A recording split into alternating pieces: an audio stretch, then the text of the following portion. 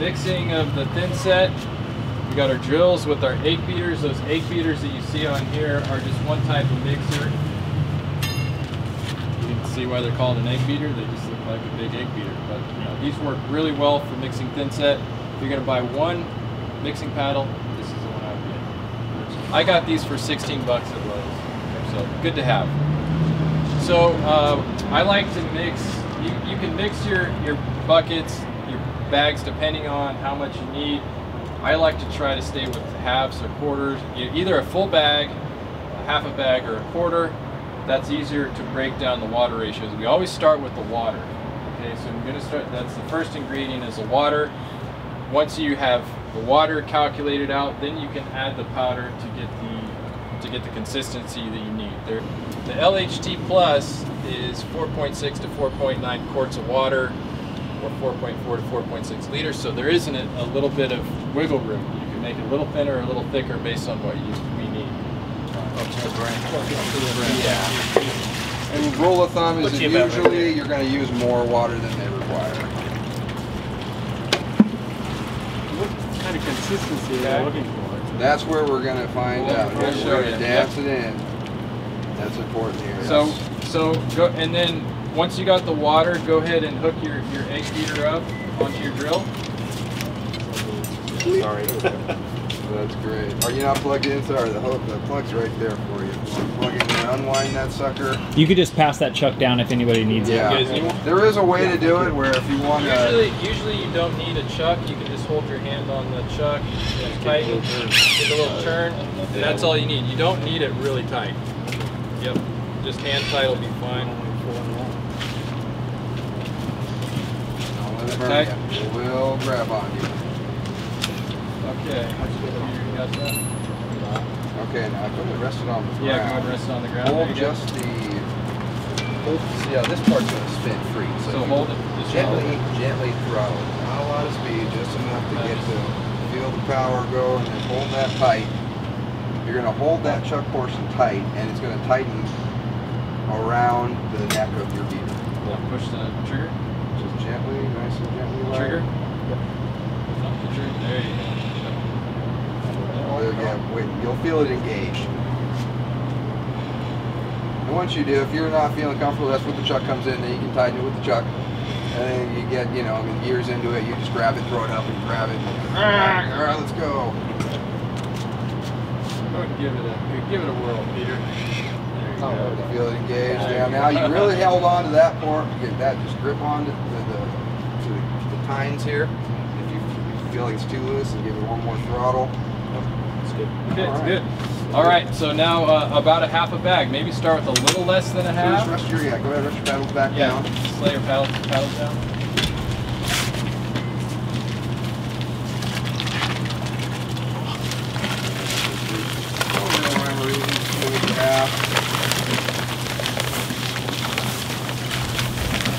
We recommend not breathing it in as best as you can. If you feel like it's too dusty, just take a break and put it down and take a step back.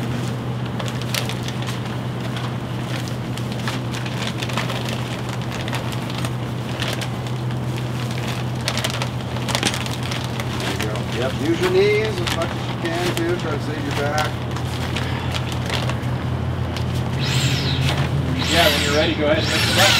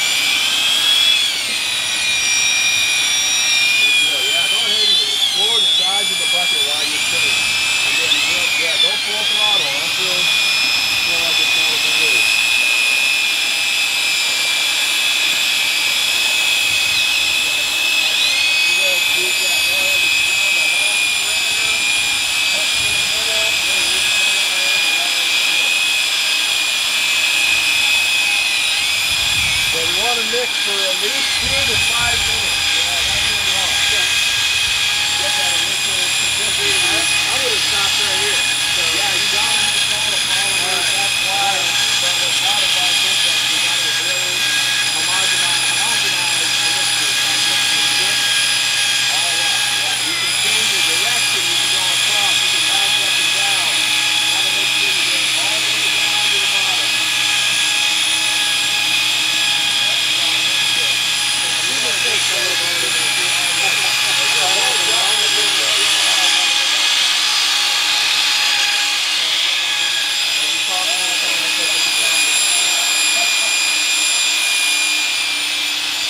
We got good consistency right now.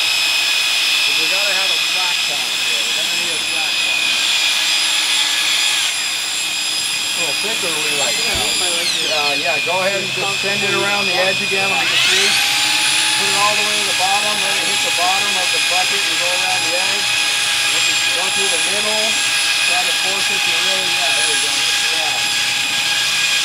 And that's totally, yeah, I do that all the time. That's my second move. This one seems like a thicker. We're all going to talk. We all have different consistencies, and we're going to show you how all of them are affected. You're going to be able to tell by the way your paddle reacts to the mud and the way that your trowel will react. And this affects the pot life, affects all the open time, which is a real important thing. Yeah, just rest it. Should be able to just rest it. Yeah, I'm going to have them all stop and then we get all of each other's consistency because we're all different. You're good right there. And you're good. Now you guys can go ahead and stop. We all can stop for right now. Now just set your paddle right there. In there, lean against your bucket. Okay. And it's a good chance to, because we have different consistencies right now, which is perfect. Okay, so once you do your initial mix to where it's at right now, if you notice it's too loose or if you want it a little thicker, I think that everybody's, Spencer's is just about right. I like that for a floor mud. That's good. That might be a little bit loose. That's about right. This one I think is a little loose. That one's almost right on the once edge. it slacks, it'll Yeah. harden up. So that's Yeah. like, there is some play. There's going to be play. So let's add a little bit more into this one. It's not going to be, you know, a problem right at this stage to adjust. Yeah. So why don't you guys content. come over here and give this one a feel, and you'll be able to feel it. It's just a little. The loose. way it reacts, see how it reacts. You can actually see the water content in the mortar right now. You see how it has this glaze over the top, and the way it responds and the drip of it off of. See a little dollop.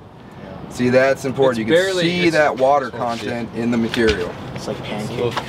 Yeah, so Pancake a little looser. yeah, pancake batter's looser than this. Tighten that up. But that's still pretty good. You notice how when I take the trowel out that the ridges still hold up? That's what you're looking for as far as knowing that this Thinset will work. It's not too loose.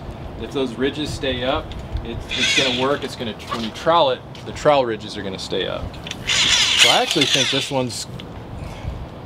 one's good too. I would say maybe we just add a little bit of powder to this one. And the amount of powder we need really isn't much. I'm just going to add maybe that much powder. Oops. Sorry. Don't worry about it. Oh no, I got dirty.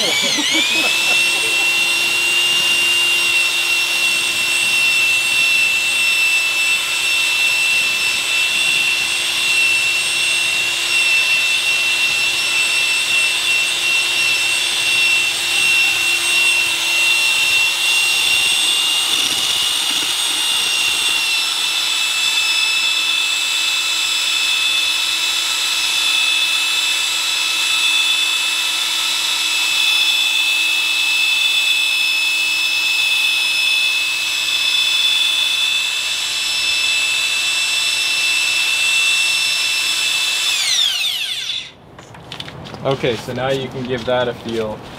And so that's about what we want for a floor mud right there. Okay. So after we get the initial mix, if you read the directions, it's going to tell you to wait 5 minutes. Okay, so this is called the slake time. This is allowing the Thinset to kind of do its initial thing of mixing the cement and the water, really mixing together. You're going to give it 5 minutes, and then we're going to remix it. So this is a good time to have a smoke. If you do that, whatever, take a little break, come back in 5 minutes, and then go hit the elliptical. Yeah, go hit the elliptical. So this one's okay. Yes, I believe this one's going to add more water. It's like baking bread. Bread dough. Is that how they it all is? have different moisture contents depending on where you're at. Yeah. Elevation. So it's really, you have to do it by touch. Yep. So only add powder, right? That's your goal. That's your goal. Not If not you, water. you know, I'm just going off of what they say. If we're on a job site and we're like, oh, we put too much powder in, we'll take a sponge and squirt some more water in. It's not gonna. But that's the goal. All within that slack time. That's where you get to have that. You get to control your mud. Like you may need to build it up. Like what if you run into a part of your floor that really drops out? You got to build up your tile. You want a little stiffer mud. So when you go to make it, you can go ahead and really make a stiffer mud. Of course, it's going to affect your open time, but you may need it to have a harder consistency just to make your tiles float a little better. And then, or you may be a really big hump and you want it looser, so that you compress your mortar to really help you flatten out a ridge. That's where you mix a little bit looser. And then you have that little bit of play time, like I said, like you were saying. During the slack time is when you get to adjust those and try to find that consistency you're after. But rule of thumb, mix it looser, let it slack, and then if you need to add powder to get your consistency. Yeah, because as it slacks, it's gonna firm up a little bit. And as the time goes, on a hot day, you probably want your Thinset to be a little bit looser because temperature really affects that pot life too. If it says a pot life is 4 hours, that's at 70 degrees. You know, if this was last week when it's 115, that probably cuts it down to 2 hours. You slack your mud in the sun, it's gonna harden. Oh yeah, that's Talk another about water temperature. Yeah, that's another point I want to make is you want to be mixing with cool water. So if this hose is sitting in the sun, when it squirts out, it's going to be 100-degree water. You want to use cool water, and also you want to keep your bags. See how those bags are in the sun? If those bags heat up and the mortar gets hot, when you mix it, it's going to shorten that pot life too. So before you mix your mortar, make sure your bags are in the shade. Make sure you're using cool water. In the wintertime, you don't want to use water that's too cold. It's kind of the opposite. You want to try to get it to that 70 degrees is the optimal that these Thinsets are formulated for. Really finicky. Yep. All right, so that was 5 minutes. We'll go ahead. Now we want to mix it again. Now go ahead and just give it like another 30 seconds to a minute.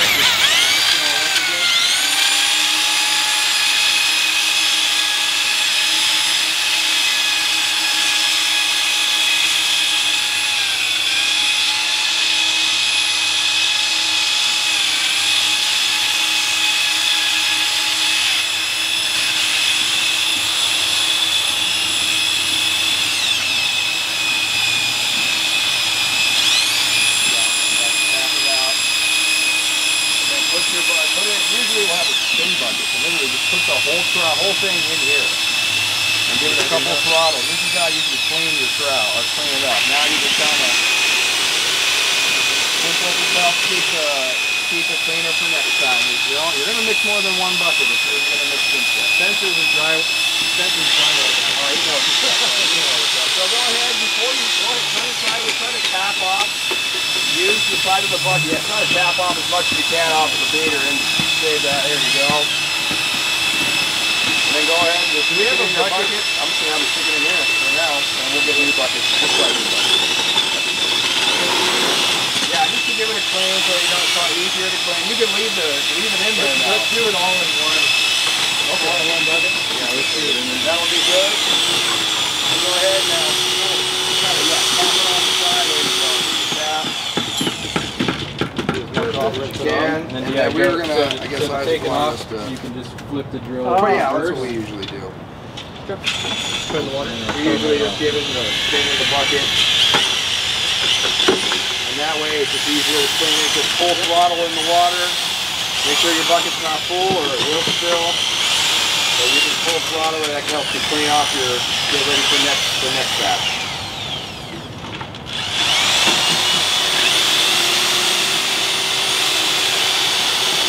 That's all you need. Now you can take it off. You can take it off if you reverse it. Yep, just reverse. So on the drills, you can reverse. Oh, you got it. Another word. Oh, right there? Yeah. You got it. Now, There it is. Go ahead and hit it.